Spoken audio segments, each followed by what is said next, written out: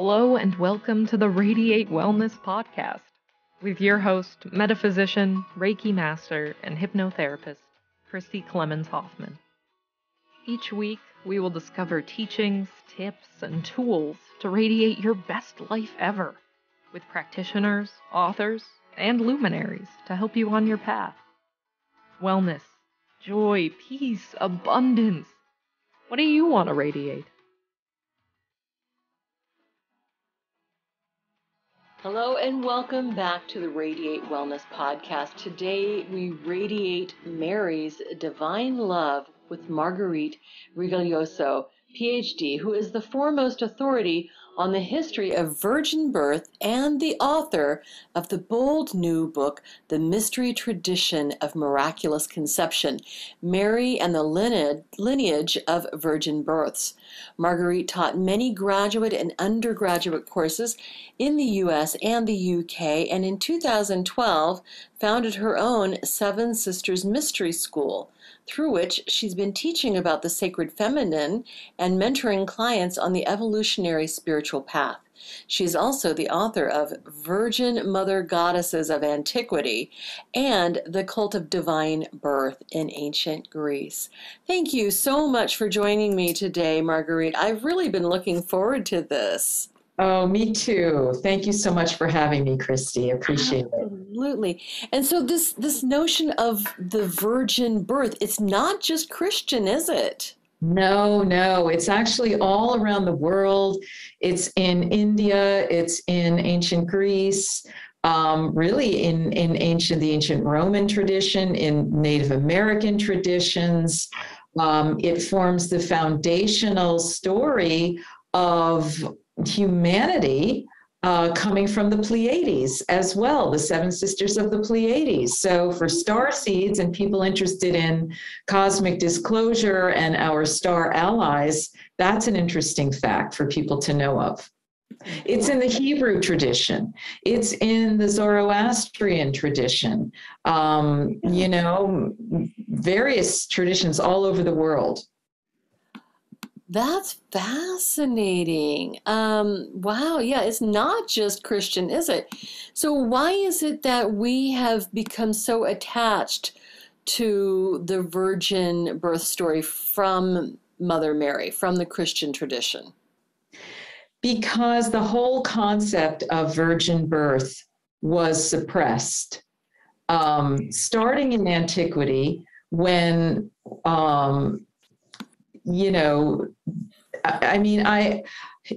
already in antiquity, it was starting to get submerged, under the medical establishment. But you still see it, like in Greek antiquity. The old medical practitioner Asclepius is said to have initiated or facilitated some miraculous births. And it was believed to be something that could happen. It was understood that it happened in ancient Egypt, that this is how the pharaohs were born and so forth. But because women's material always goes missing when it comes to writings and history and, who is governing the spaces of religion, of all the institutions, it goes missing. Women's concerns go missing. Women's history goes missing. And then under patriarchy, as the idea of women's power kept getting pushed further and further down, the scientism rose,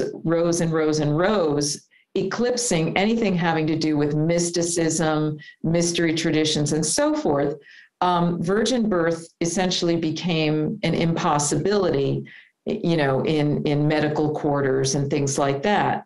So the place where it was retained was in the Christian enterprise, which then, of course, suppressed the previous religions, the pagan religions and the folk religions and so forth. And their story became the main story, which is the story of Mary's divine birth, even though in the Bible we also find that Elizabeth, her relative, had a divine birth, divinely gave birth to John the Baptist. And, even though in the Hebrew tradition, we have the miraculous birth of Isaac from Sarah, but those are disappeared under the concept that, these are postmenopausal women who were barren and they prayed to God and they got their babies that way. It's never presented as part of a priestess practice that was going on. And so that's the work that I've done, to look at all of these stories of divine birth, particularly in the ancient Mediterranean world. I started my research in that way and on that topic. And then when I went to look at one of the Gospels that has to do with Mary, the suppressed gospel known as the infancy gospel of James, which tells us about Mary's mother, Mary's conception, Mary's infancy, toddlerhood, childhood, and adolescence, and her birth of Jesus, I was able to read that and the signs and the symbols and understand from my previous research how she was part of an entire program and process of divine birth that was very widespread. So, it's just way more convenient for patriarchy and for the Christian church to treat it as a kind of single soul event, an anomaly, something that only happened to this passive maiden in order to bring the Godhead in, because to look at it in any other way becomes threatening to that religious enterprise, and it becomes threatening to patriarchy, which survives and thrives on women not knowing their own womb power. Mm-hmm. And so in studying all of these births, do you feel that they are literal stories or allegorical? I do believe they are literal. And, we have stories in the ancient Greek tradition that Plato was divinely conceived by his mother, Perictione, that Pythagoras was divinely conceived by his mother, Pythias, that Augustus Caesar was divinely conceived by his mother, Atia. These are just some live human people, that Alexander the Great was divinely conceived by his mother, Olympias. So we have those historical figures, and these are actual born people that we can, we have records walked the earth. And then I find a motherlode of information, in the ancient Greek historical and mythological records and legendary records, which I also believe are accurately depicting events that took place on the planet.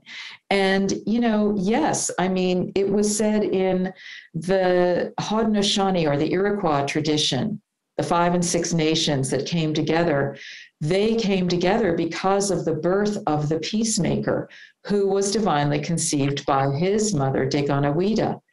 And because he had miracle capabilities like Jesus and so forth, the people listened to him, and the warring factions, the Huron and, all these various tribes, Mohawk, Seneca, and everything, they agreed to come together because they understood that this miraculous being had come forth in order to help them get to a better place. Wow.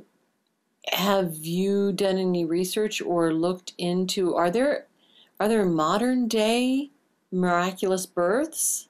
Yes, we do know of several stories in this regard. One has been brought to light by a man named Den Poitras in his book Parthenogenesis, Women's Long Lost Ability to Self-Conceive. He was very good friends with a young woman back in the 70s, and she told him that she divinely conceived through a flash of light on Christmas Eve in 1976, that she brought the child to term, that it only lived 3 months, and then it died, presumably because the vibration on the planet couldn't hold the baby. And I am aware of a Hindu woman, and her, she is a teacher, And she claims to have divinely conceived by remotely in her third eye. And I met the daughter.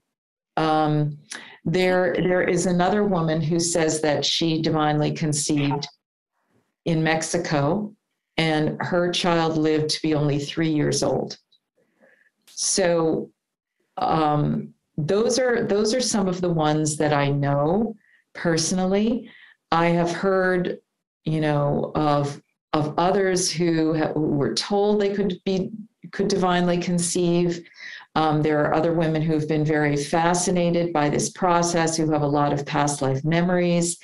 And for all we know, there could be an unbroken lineage of divine birth used for positive means. And it seems, the information that I receive on the inner planes is that this technology has been hijacked and used for negative means to bring forth beings, people that are running the negative show on the planet. Really? So these divine births are not merely divine, but they can be of a darker nature too? Like anything in duality, which is what we're in. Right. Anything of the light can be grabbed by the negative and twisted and inverted for its own means. Oh my goodness. And so it's thought that these twisted rituals are potentially used in various conception rites for royalty and things like that. Right. So these are rituals that bring about this divine birth? Yes. So what I have uncovered is that the original priestesses who used to do it the way of the light had very high level yogas that they knew how to do. They were trained how to do in lineages and so forth, that involved working with their body, mind, spirit, working with their egg, working with the elements of earth, air, fire, water, working with the quantum level of DNA reproduction, and the level of spirit that would be assisted through the use of light, the use of sound, and the presence of guardian forces, masters, angels, and so forth. That's why we see the angel Gabriel in Mary's story, and also her mother Anne, who divinely conceived Mary according to this suppressed gospel, which is what I write about in the book you mentioned. Anne was guided by a guardian angel, and these angels, the functions of these angels in these two stories seems to be to tell the women when they have actually conceived that they can stop their process, which metaphorically is called weaving, but they literally are like weaving a soul into their DNA without the use of male sperm. Oh my goodness. Mm-hmm. Yeah, you see. So finally, this is coming to light now I've been writing and talking about this material basically since my dissertation came out in 2007. And then now with my book on Mary having come out in 2021, thinking people, spiritual people, can understand this in a whole new way that bypasses all the dogma and the unbelievability of it and allows us to understand the technologies that were involved, as I like to call them. That these were high-level holy women who knew what they were doing. And it was a very specialized practice. And the reason they were doing it was to bring a higher vibrational being to the planet that could not quite be born through the regular channels. One who would help humanity, bring them along, help them evolve out of a stuck place, and so forth. That's what the purpose of these divinely born ones seems to have been all across the board. Wow, that is fascinating. So Mary was one such, Right. Jesus was one such, John the Baptist was one such, Isaac, one of the close to the founder of the Hebrew tradition was, and so forth. Right. Among many other traditions. Yeah, the peacemaker, Zoroaster, Buddha has a story of a strange birth that he was born out of his mother's side. And when I learned that whenever there are stories of strange conceptions or strange birthings, they're always referring to some kind of divine birth rite that was involved or some kind of divine conception. So it seems that there's lore about Buddha as well. Really? Oh my goodness. And we have this story about King Arthur. Yay! And even Merlin himself. So, this is what I'm going to be talking about in my upcoming course, Heal Yourself in Our World by Reclaiming Guinevere, Arthur, the Fae, and the Round Table. And that's going to be live starting June 15th, 2022. And then for anyone listening to this podcast, after the course is concluded, it will be available on demand at the Seven Sisters Mystery School.com website. So you see, I was able to tease that out and more from the Arthurian tradition by applying, the lens that I had acquired by looking at all the details of divine birth, especially in ancient Greece and then in Mother Mary, to the Avalon story. And it's amazing what pops up. And then it becomes perfectly clear what that Holy Family was all about and what happened to them. Oh my goodness. So yes, can you tell a bit about how Arthur and Merlin play into the divine birth? Right. So I'll give some hints and tidbits, but it has to do with the story of Arthur's conception, the night that he was conceived by his mother, Igraine. There's a story there that I'll go into in the class that is the absolute clue to the fact that Arthur was being conceived through a divine rite. Wow. And go ahead. Same with Merlin. Wow. It was said that Merlin had no father. Right. You see, these are the little signs, and at least the Merlin that we know that was associated with Arthur, because I believe that Merlin was a priest title, okay, that probably went way back, generations and so forth. So, there's also an intrigue about then what happened with Guinevere and whether or not she had children and why not.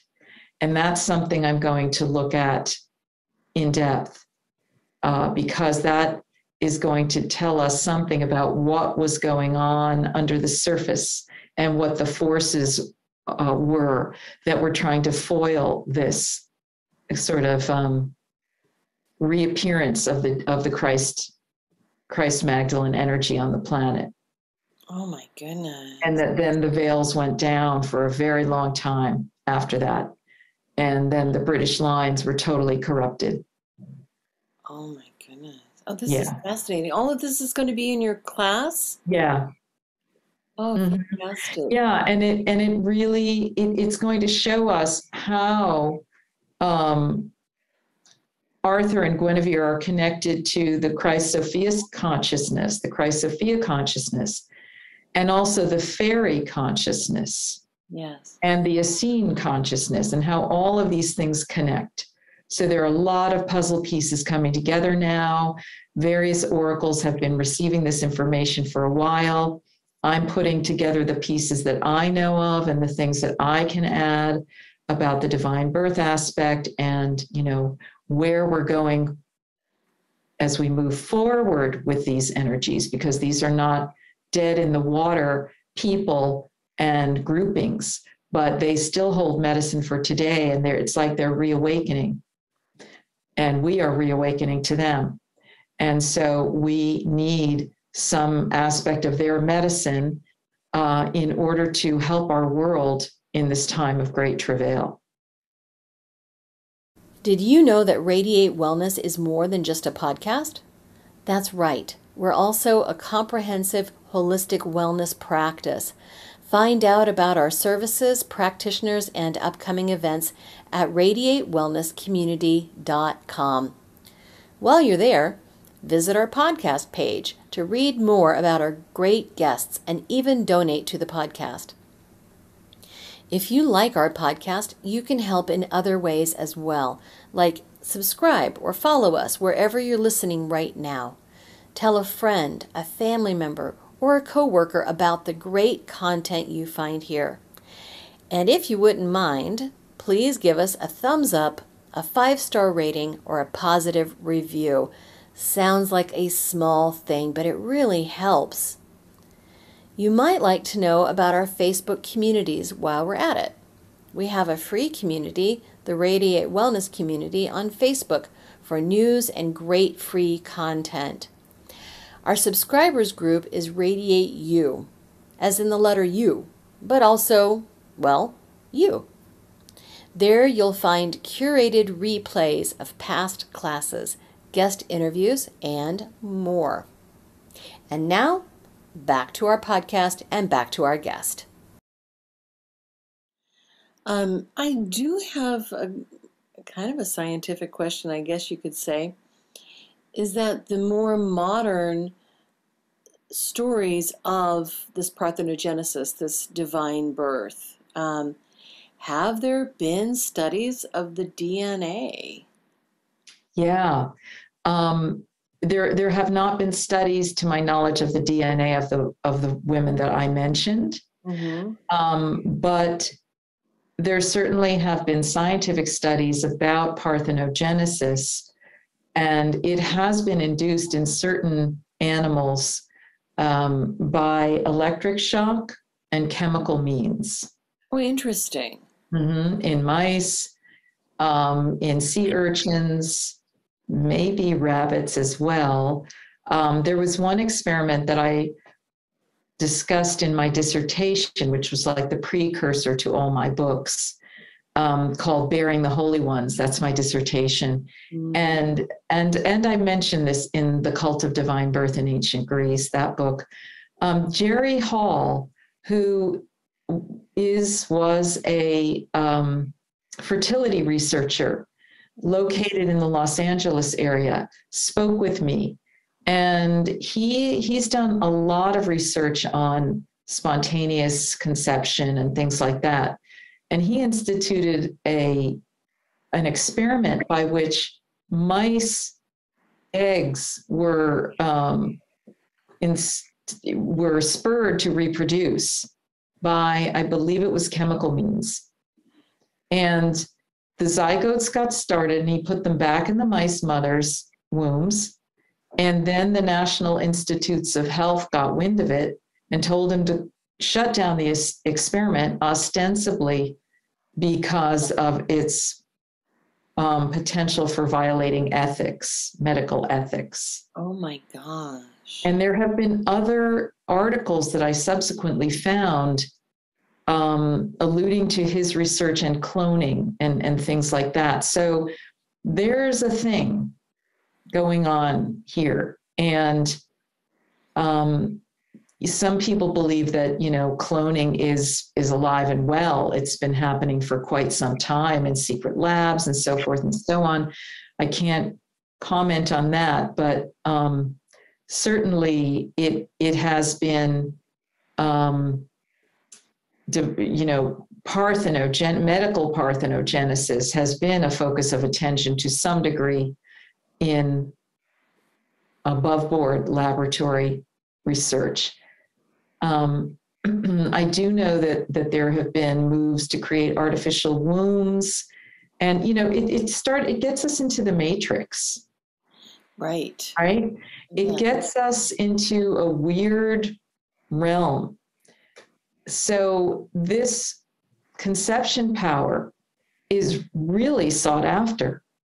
And this is why also some of these divine birth priestesses would be abducted and taken, like Europa, who, Europa was abducted. Helen of Troy, I've discovered, is a divine birth priestess.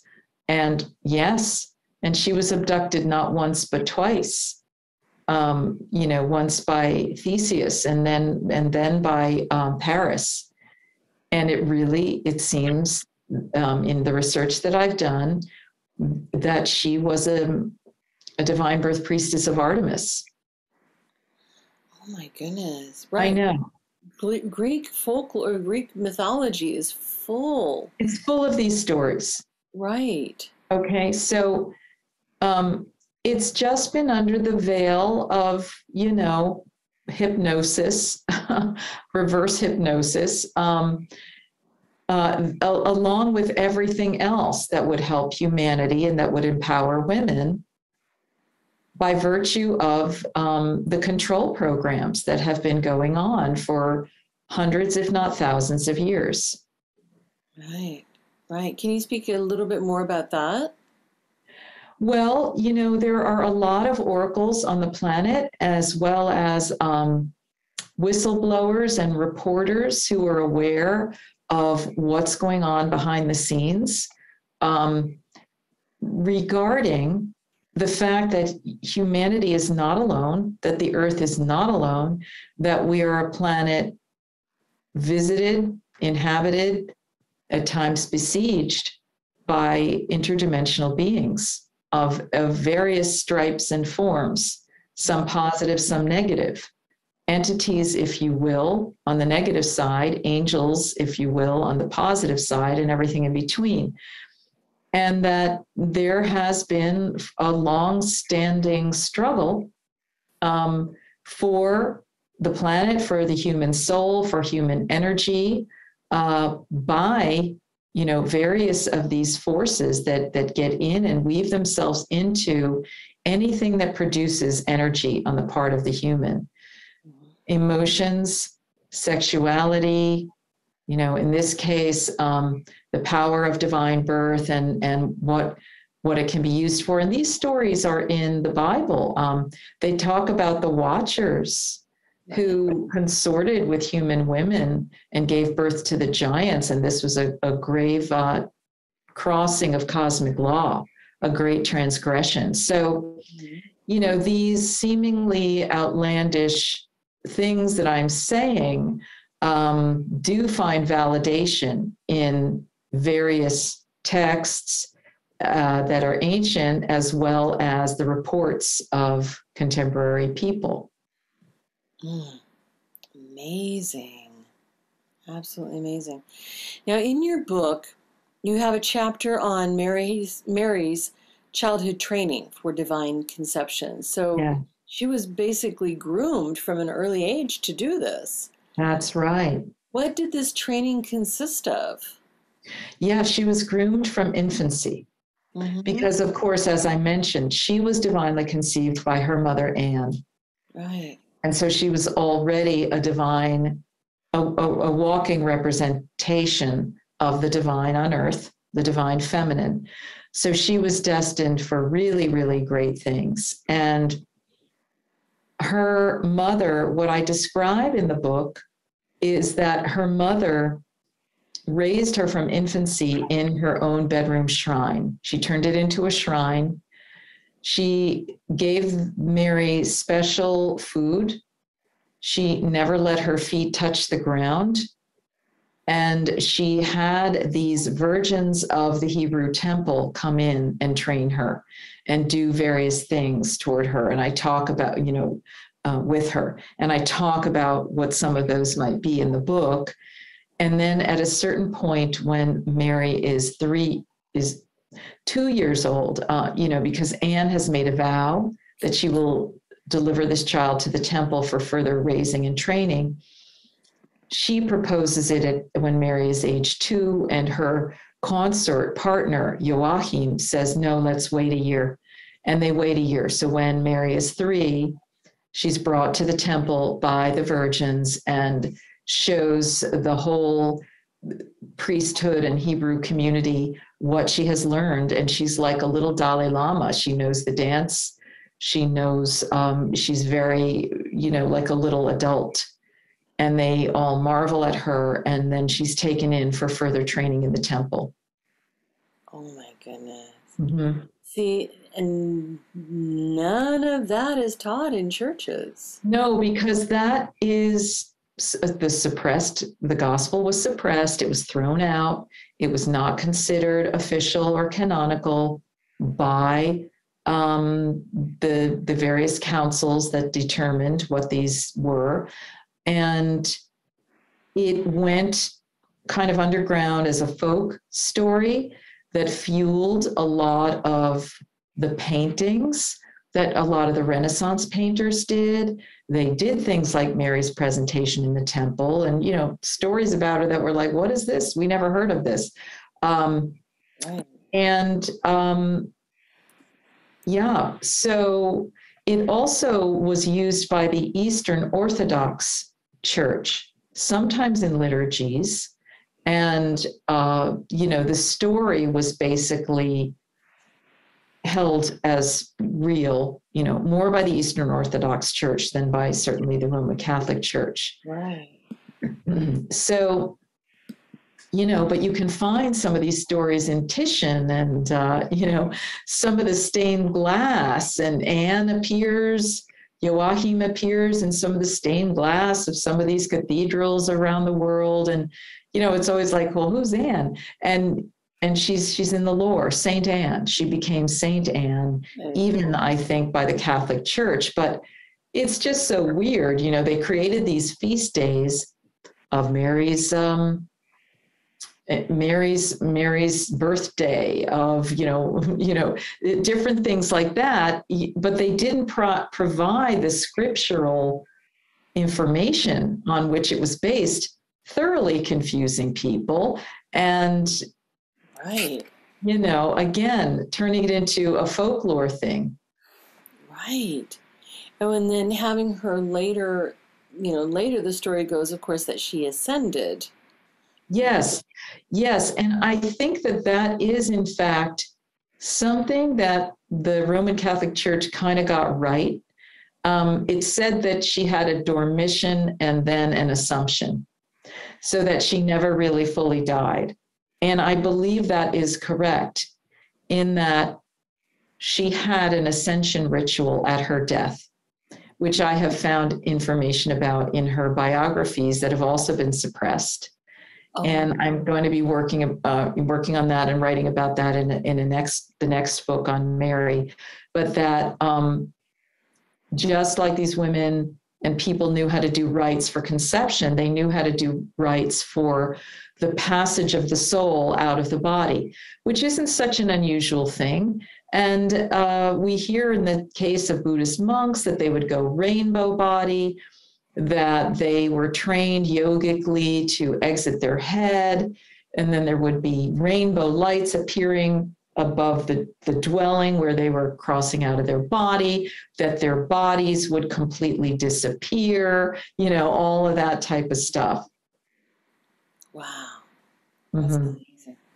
Mm-hmm. Now, where did these rituals of divine conception come from? Where did they originate? Well, that's a really good question. We do see evidence that virgins gave birth to humanity in the story of the seven sisters of the Pleiades. They are considered the seven star seed mothers of humanity in the Greek tradition and across the world in many, many indigenous traditions, again. So clearly there was some kind of technology going on, cross association between star beings and human material DNA. And so, you know, there are also stories in the Gnostic Gospels of Eve conceiving in this way, you know. So we find these stories peppered around, going far back. And then I talk about, in the Cult of Divine Birth in Ancient Greece, I talk about the ancient archaeology that has these images of like twinning, the female that's like a Siamese twin. And then there's a very old one from like more than 20,000 BCE, where it looks like a cell dividing, but it looks like one human birthing out of another. But it really looks like a parthenogenesis scheme. So it seems like, this concept or this capacity goes back deep into humanity's nature. And some say that it may be the original form of birth, that it was more like the human form birthed itself in the way that guppies do, or something like that, Mm-hmm. So that there wasn't sexual union that was needed for the birthing of humanity, and that at some point there was, even Plato talks about at some point the sexes divided, and that after that everyone's been searching for their counterpart because of that manipulation, essentially, of the human form. So there are many things we could look to in the archaeological and the ancient record, in the lore legend, and also in the Akashic records through our own really, receptivity in meditative states, in medicine states, and so forth. I think that once people start putting their attention on this, they'll be bringing forth a lot more information. And I have had that experience of clients and friends and students who do start tuning into this, and then,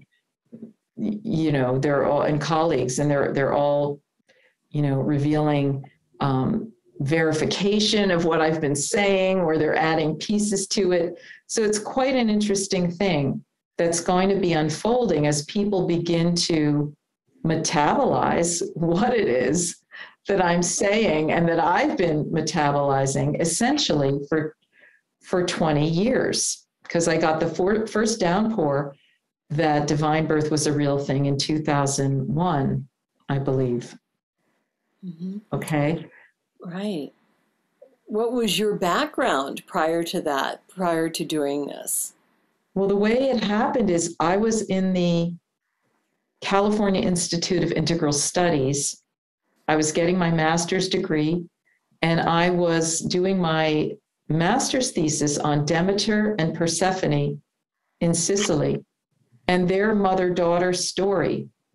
And I found out through my research, this one woman who believed that the Demeter-Persephone story was a story of parthenogenesis. So Persephone being divinely born of Demeter, the mother-daughter goddess pair there. Mm-hmm. And I was reading her book in Italian, and it's like just mystery information just came right into me. It was a downpour. I stood there and I was like, oh my gosh, virgin birth was real. Okay. And from that memory, I went forth into the Greek material because I was studying about priestesses, and I wanted to do like the definitive dissertation on anything ever said about priestesses. And so as I started to go into that with that hypothesis in mind, I found so much information. It was mind-boggling. I would be so energetically overpowered that sometimes I would just have to lie down on my carpet in my office and breathe, because it was just so much energy coming through me. Oh my goodness. Now, had you grown up Catholic, Christian? Like, what was your religious tradition? Yeah, I was raised a good Italian girl in Bronx, New York, and then, Westchester, and then Connecticut. Mm-hmm. And I was earnest, I was always trying to find the mystical juice in the homilies and so forth. And the only thing that would ever stimulate me would be Mary Magdalene whenever she would be mentioned, and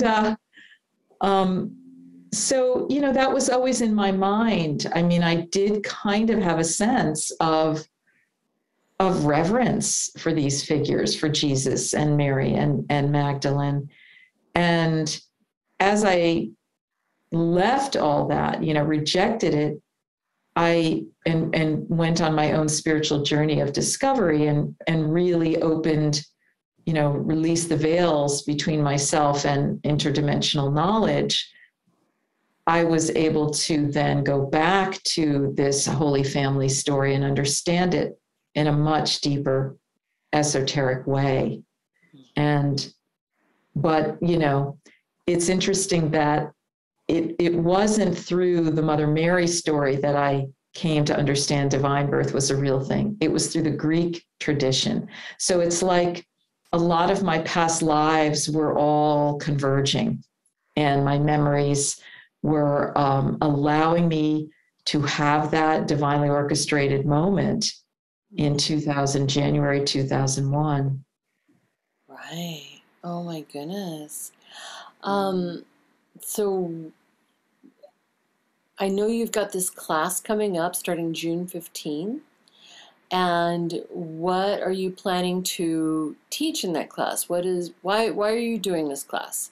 Right. So this class is about helping people make the connections between Jesus, Mary, and the Magdalene, and the epic and the personages of Guinevere, Arthur, the other individuals that were associated with them, and the Fae and the Essenes, and how all of this has to do with the resurrection of Christ-Sophia consciousness in our world and in our individual selves.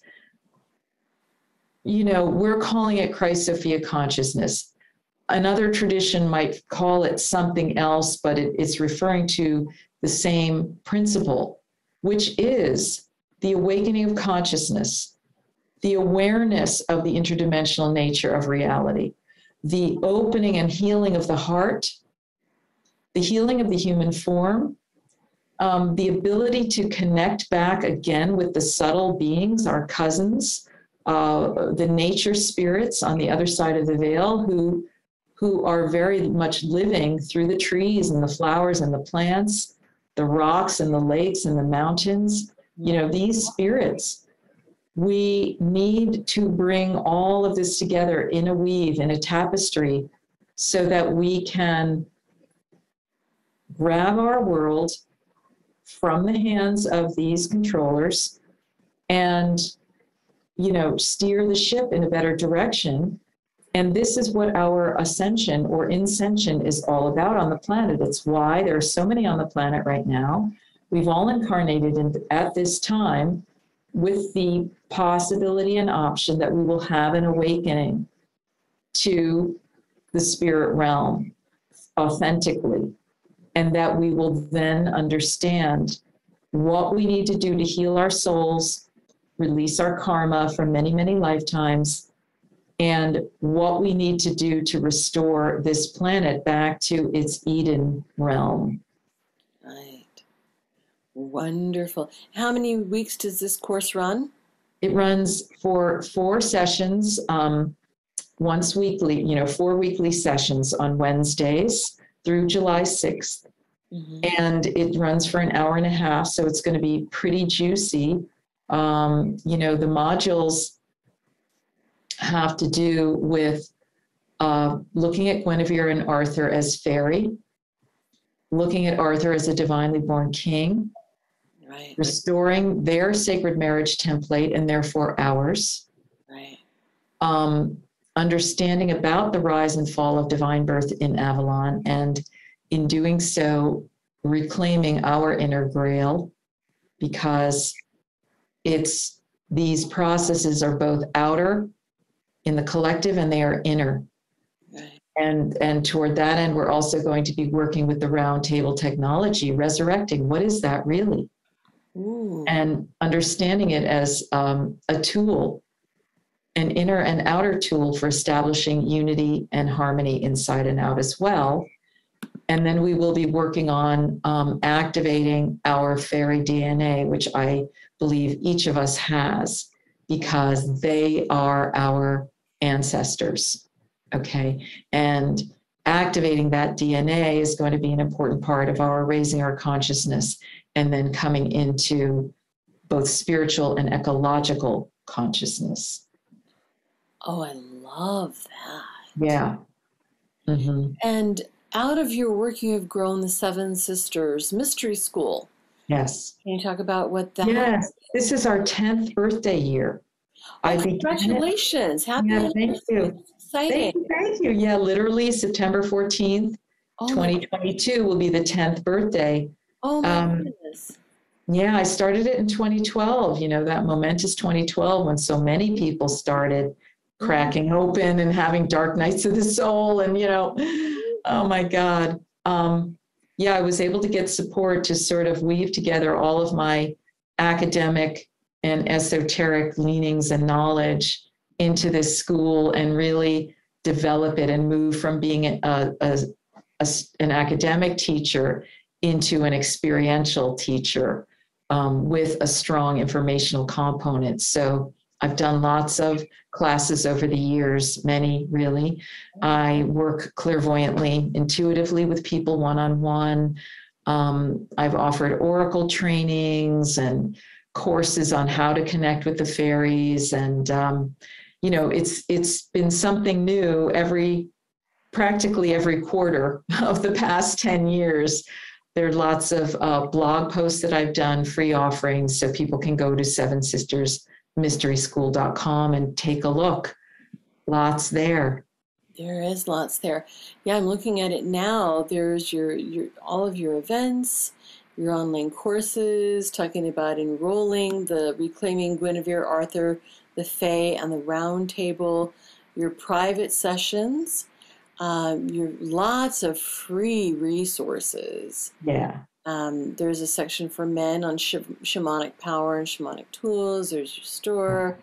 You've written several books, actually, and we haven't even touched the tip of the iceberg with that, I don't think. Yeah, I mean, this was like a little taster for, if people get the new book, The Mystery Tradition of Miraculous Conception, the first chapter of it kind of consolidates and summarizes in a very readable, digestible form what is in those other two books to a large degree. So that's a good place for people to start. And then if they really like to dig into more academic feeling and sounding books, they can go back to those first two, The Cult of Divine Birth in Ancient Greece and Virgin Mother Goddesses of Antiquity. Gosh, that sounds so exciting, all of your books. Is there anything you think we haven't talked about, anything you'd like to go back and touch on again, or anything you feel like we've not mentioned? Oh gosh, I mean, obviously, Christy, these topics are fathomless, right? And so much has been written and so much could be said about them. I feel like we've given people a real good taster, a little tapas plate, if you will, of things they can go back to my site or books about and dig in deeper or get, the main course of it. It feels really complete. I just welcome people to visit our site and contact us or me at Dove, D-O-V-E, at sevensistersofferings.com. And the 7 is always written out in our URL and in the email, SEVEN. If they want to find out more or connect and so forth. Yeah. So that's Dove at Seven Sisters Offerings, plural. Offeringsplural.com. Yeah. We'll put all of this information in the show notes. Yeah. And the website is sevensistersmysteryschool.com. Correct. And I think just the last thing I'd say is, understanding that, you and I have been radiating Mary's love energy. Yeah. And that's ultimately what it's all about. Yeah. It's not even about history. It's not even about concepts. It's about growing as a being of love. And That's what's going to get us through. That's what's going to get us to the next steps. And that's what's going to make life sweet and much, much better, because there's so much healing that needs to happen on the planet. And it really starts with the love energy. Right. That divine mother love. That's right. Right. Mary being the OG teen mother.